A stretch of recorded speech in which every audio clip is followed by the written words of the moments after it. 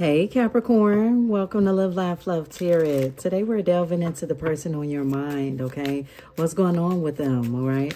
Take it if it's your story, leave it if it isn't. Any and everything that has to do with myself or the channel will be down below in the description box. And as always, thank you for all of your support, okay? Let's go ahead and delve into this person's energy, spirit, please, and thank you. First and foremost, this is someone that has a social media presence, okay? This is somebody that is very social, all right? I feel like you may be even acquainted with this person through social media, all right? This could be a Sagittarius, Sun, Moon, or Rising. This could be a Sagittarius in the 3rd house, okay?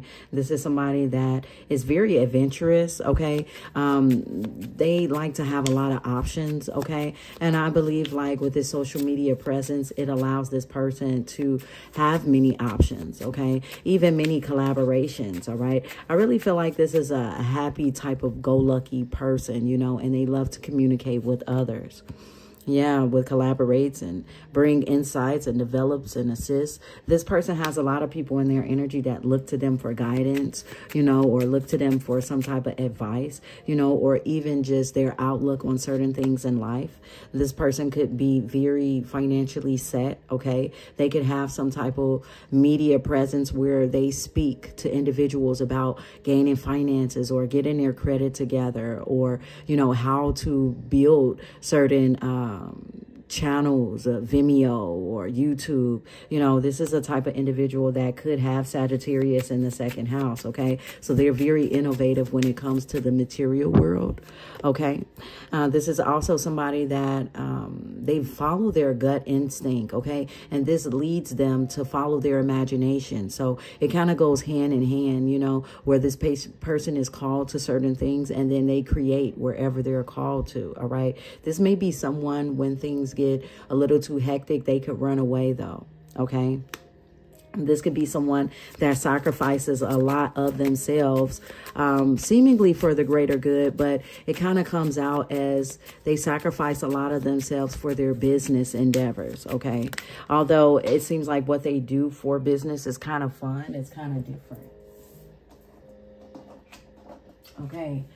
Here we have the 8th house, obsession, investments, intimacy, secrets. Okay, I feel like this person is starting to be a little bit more transparent. That wanted to come out in reverse. This person could have Sagittarius in the 8th house, okay, in their birth chart. But this is an individual that, you know, although at times they could be fixed in their ways, they could be fixed in their ways. But I see this as a person that really wants to change, you know, in many ways. You know, it's like the opposite of a fixed sign. This is like an individual that likes to go with the flow, okay? More so like push the envelope as well, okay? And this is somebody that likes to live in the moment. They like to receive instant gratitude. Yeah, this person follows their intuition, but they are also somebody that hides a lot of things, okay? This person has secrets, okay? And these secrets sometimes affect their mood. You can always tell what's going on with this person behind closed doors by the way that they act, by their emotions, okay? This person could be a Libra, Gemini, Aquarius. Know that this person is deep in their thoughts about how they're going to communicate something. This person could be a Cancer, heavy Cancer energy, Sun, Moon, or Rising, okay? They could have Cancer in the 8th house, in the 2nd house, or they could be a Cancer moon. All right, Sun, Moon, or Rising, take it how it resonates. But I feel like this person is a very loving, tender type of individual, but they do get very moody at times. See, this person has unhealed karma, okay, some type of karmic debt, and they have like some type of personal issue here that is yet to be resolved. Yeah, and it comes out here again, wanting to communicate this optical illusion, wanting to communicate things that has disrupted their harmony.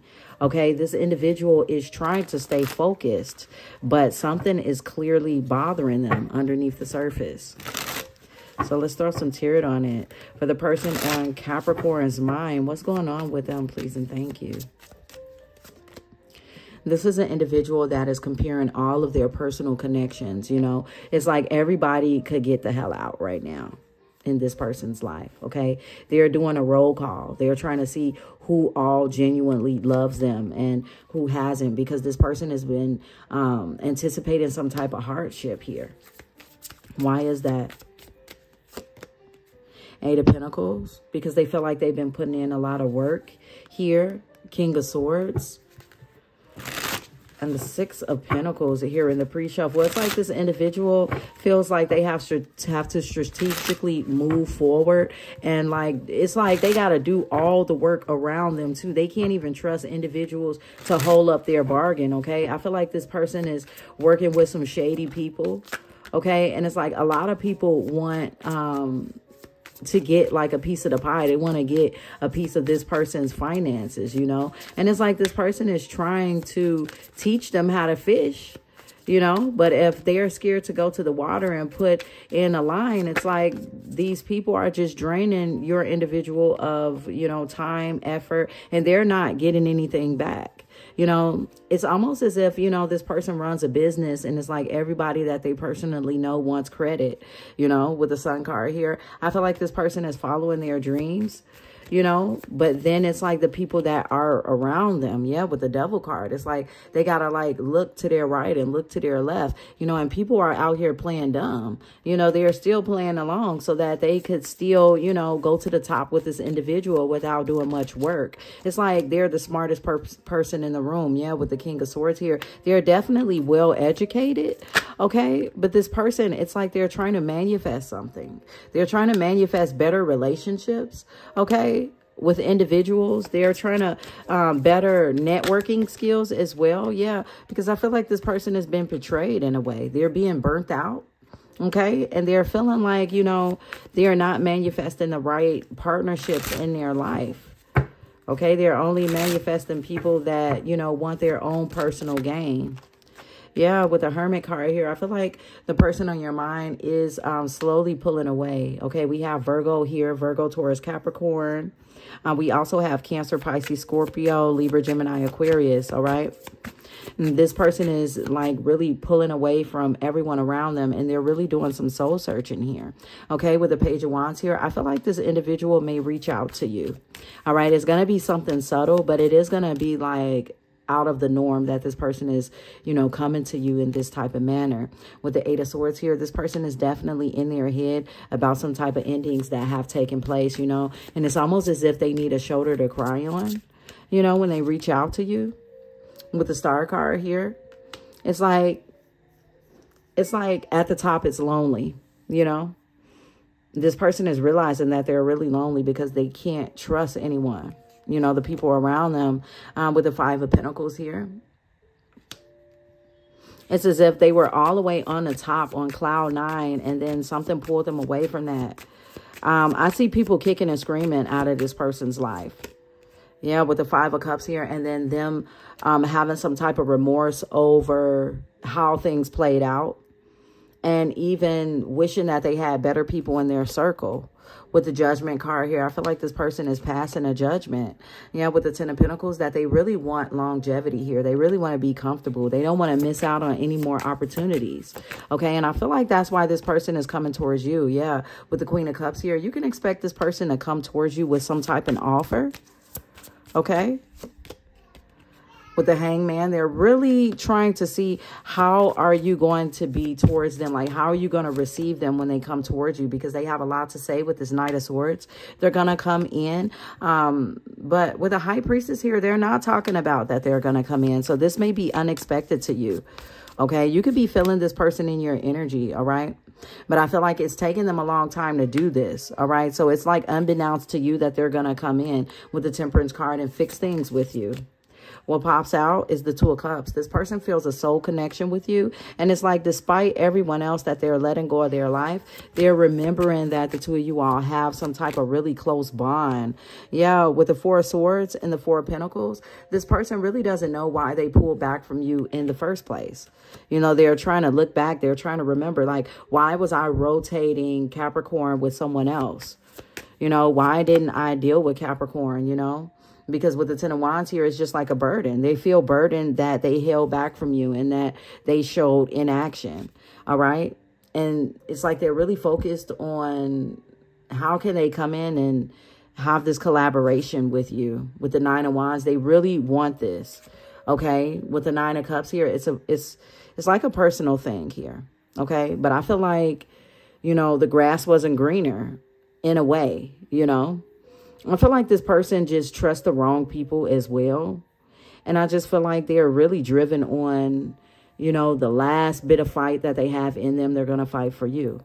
Okay, no matter how long it took for them to have this revelation, this new perspective on your relationship. And it's like they really want this. With the Ace of Swords here, Spirit is saying that that's the truth, and that this person is going to come bearing the truth. Okay, they want to give you some type of justice here, something that they feel like you deserved. They feel like they could have betrayed you in a way. They feel like they could have not valued your opinions and beliefs. With the Nine of Pentacles here, this person is saying like, well, I no longer have those attachments to me that potentially pulled me away from you. With the Seven of Cups here, it's like this person no longer has those illusions in their mind about how things could turn out with you. It's like they judged a book by its cover, you know, as some type of energy like that. What's the tea? What does Capricorn need to know? Look, what you need to know, Capricorn, is that they're running away from a wolf in sheep's clothing. This person is literally running in the other direction from somebody. Remember when I'm like, they thought the grass was greener on the other side? It's someone that they were entertaining. You know, why didn't they hear you out the first time? Why didn't they see your value the first time? It's something like that this person is trying to hide. Okay. And I feel like right now they're running away from a wolf in sheep's clothing, someone that tried to use them. Okay, currently they're looking you up. They're trying to study and look into your info. Okay. Yeah, this person is curious about you. That's what the tea is. What else?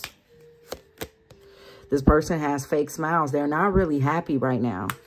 Okay, this person has been through some shit with false people in their life.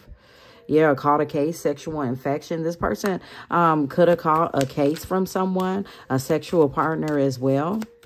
And now they're running away from this individual. You know, they're still trying to keep that facade because they could be in the public eye. They could be having like a strong social media presence, but they're trying to still act happy. But it's like their energy is going back to you. They feel like this would have never happened had they dealt with you first or dealt with you, chosen you. But this person is moving, either moving on, okay, or just changing locations as well. What else?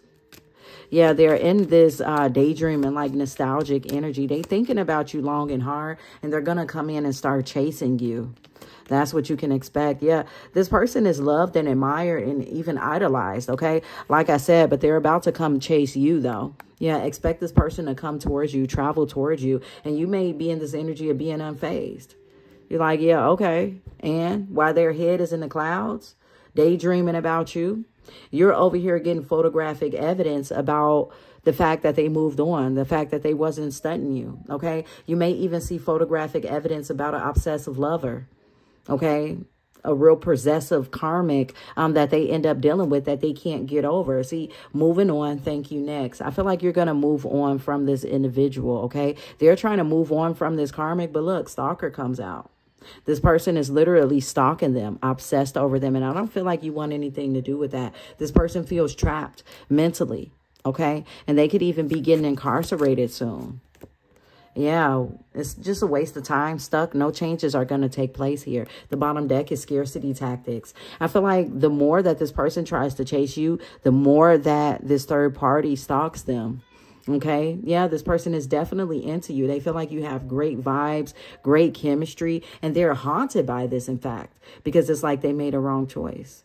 They chose someone else, and now they're haunted by the memories of you. This person could even be dealing with drugs or toxicities or just falling into bad habits, all right? And know that they're extra triggered at the current moment. So what else can I tell Capricorn before I close out this read? Please and thank you. Okay, it says, have patience. Sometimes dreams grow slowly. Don't worry. The hard work you've invested will bring about a bountiful harvest. This is a good time to prepare because things will soon move forward quickly. Use this time to rest and plan. All right. So use this time to rest and plan. Things are really going to start to pick up for you. Okay. It says life is wonderful. Your hard work and dedication to your dreams will provide you with great peace and contentment. Take time to enjoy quiet moments of reflection and leisure. Feel free to buy yourself small, luxurious gifts. You've earned the financial security and independence you now enjoy. Spirit wants me to part the deck. We also have Dear One. You're being called to action. You're ready to accomplish great things and truly come into the fullness of who you are. It's a time of great creativity, giving birth to beloved projects and becoming a parent. Follow your passion so that abundance and prosperity manifest for you. So I definitely see you chasing your dreams, and I see success and abundance coming towards you. It isn't until after the fact that this person wants to come back and they want to be in your life after soul searching and thinking long and hard, you know. But I feel like you're going to choose to move forward. If this message resonated with you, smash that like button. If you want to see more reads like this one, smash that like button. Thanks for your love and support as always. Till then, peace and love.